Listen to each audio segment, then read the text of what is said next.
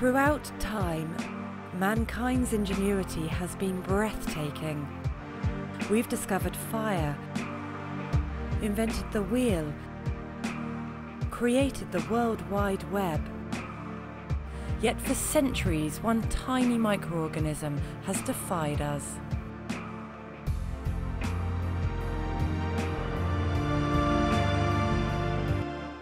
I feel that tuberculosis at present is like a time bomb, and it will blast any time. Tuberculosis is one of the world's foremost infectious killers, infecting 9 million new people every year.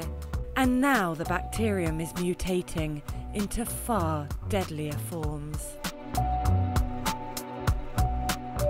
You should be not just worried, but very worried about drug-resistant TB.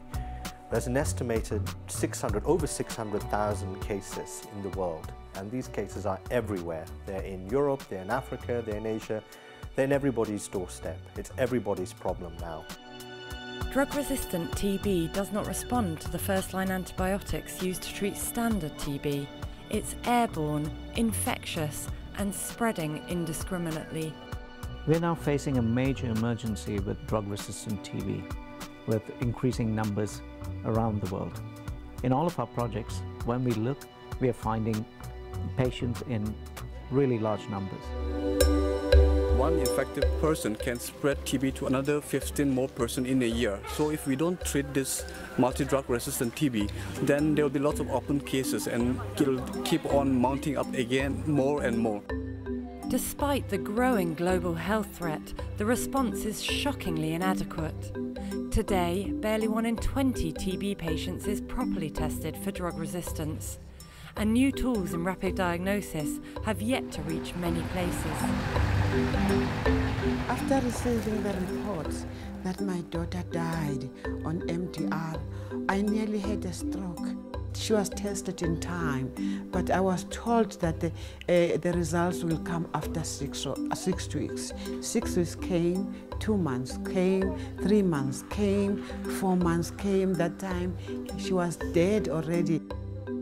If maybe there was a way of getting the treatment sooner, she wouldn't die.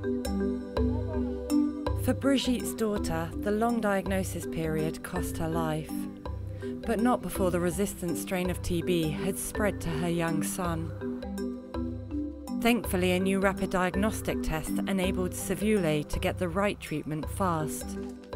Now he faces the next big challenge. As a medical doctor, I find it extremely conflicting to put a patient on MDR-TB treatment.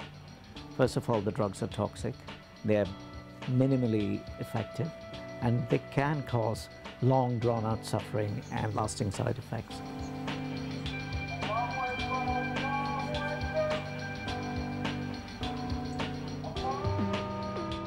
Потому что угнетает эти лекарства.